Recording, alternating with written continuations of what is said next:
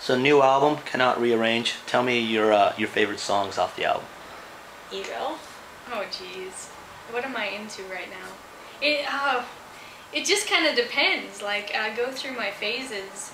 Well, actually, Lightweight is probably my favorite track overall because it's well, because I have a cool lick on it throughout. But the arrangement is different from our other kind of poppy, happy, folky tunes. And we had Sebastian Imans on drums, and I can't remember what he ended up playing, but he played this cool.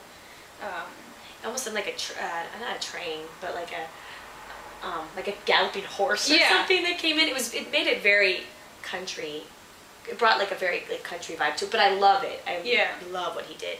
It's funny because I was gonna say the same song, Lightweight. Lightweight. I love that song, and that's like one of our oldest songs, and we had recorded it on this little EP. We recorded at MI for free, which was just like kind of like, here's a little sample of what we do, but it was literally us in the studio for like 2 hours, and we recorded all the guitars, vocals, we had some background vocals, and we just did everything that we could in 4 hours and then put it together. And I remember like that song almost didn't go on the album. Well, I mean, it was like, I'm so tired of that song, and because we've been playing it for so long. But it was one of those things where when we were in the studio, like every week there'd be like a new song that I would be like, I love. And that song at the end of the whole process, that one probably stuck in my head too. Another one is Safe though. I think that one is a really, really strong song. Yeah, the same thing. Like it's I think one of our more mature arrangements. Just the way that it builds with the band. But one thing I was going to say about Lightweight is that when she recorded her background vocals at the very end, I wasn't there for it, which was fine because you come into the studio when you could, and I wasn't there. And I remember she wasn't telling me anything that she was doing with her vocals, and I wouldn't tell her any of the overdubs that I was doing. So you just kind of do what you do, and then like cross your fingers when they came in. You're like, oh, hope that.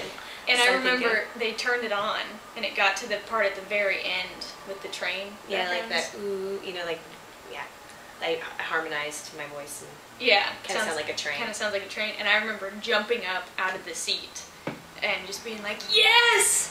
Yes! It was just it was so cool. It was one of those where I was really proud of her. What about live? Do you find that audiences are identifying with certain songs more than others? Yeah. Yes, like Help Me Out is that song. Like it's weird because we really like that song, but it's not the song that we're like most, and like when we talk about the album, that's not the one that we bring up, but like people love that song live. And then it's great because I do think that that was one of those where it was one of my least favorite when we were recording. Yeah, same as me. And now I'm like very proud of the recording. It was just like, there were so many standouts to me, and that was one of them that wasn't as much a standout, but at the end of the day, I'm very, very proud of that one too. But yeah, that one is a really big one live. Safe is pretty big live when we can play it. Yeah, because we have Gabby Moreno on the album, and when she's able, we don't play it really live without her. And when she's able to come and sing, it's pretty good. What are some of the other ones that people really like live? Let Go. It. Only two. They only come Two hit wonders? And then they leave. Then they leave. Yeah, that's it. They just file out. So essentially the hotel cafe is constantly booking you just to hear 2 songs live? Just to hear Help Me Out. And, in rotation. And Safe. And then we do them in Spanish. And we are actually working on Italian versions of the song. Maybe next time roll out a burlesque element to it? That would be kind of, I could do that. I think that fits. I'm on my way. I'm very much on my way. The skirts just keep getting shorter. Well, let me ask you something about your live shows. Do you see more women than men, or do you see just about the same audience split? It's like the same split, and it's very weird. Like our music is not for a specific age range at all. Like we used, your mother sent some email or sent a bunch of CDs out to people, and this man, who was it?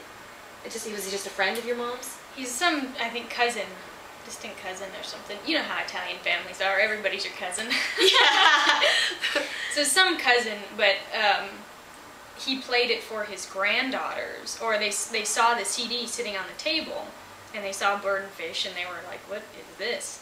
And they put it in, and I guess they listened to Destroy Me over and over and over again during the holidays, and then they started, I mean, these are little girls, like 6-year-old girls, I think. Yeah. And then they started like choreographing Dance moves. And I also teach guitar, and I have 2 students, 2 sisters, that did that for me. I gave them the CD, and then I came to the lesson, and they were like, let me show you something, and they choreographed this cute little dance. I have a friend that has a 2-year-old that like sings along.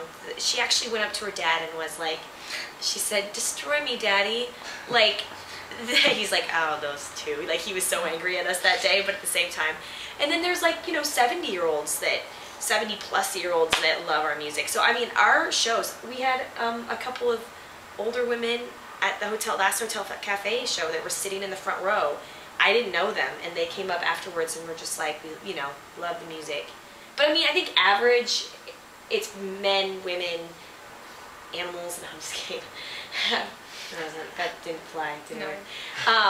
Average age is probably like 20s, 30s. Yeah. Yeah, like our generation, definitely. Yeah.